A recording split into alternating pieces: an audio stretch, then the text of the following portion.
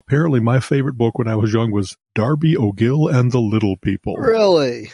And that's one of those things where whenever my mom would say, go get a book to read, I must have come back with that 90% of the time, because it had cool elves and it had a big mountain of treasure and it had, a mystery of going through the caves and whatever else it might be. Somehow that was just incredibly attractive to me.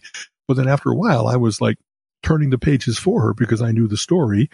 And I guess because I was able to read on my own relatively early. I was reading before I was in school. You know what I mean? My parents, and I don't know, I was already odd in that way. If I had a pretty big vocabulary and I could read on my own early.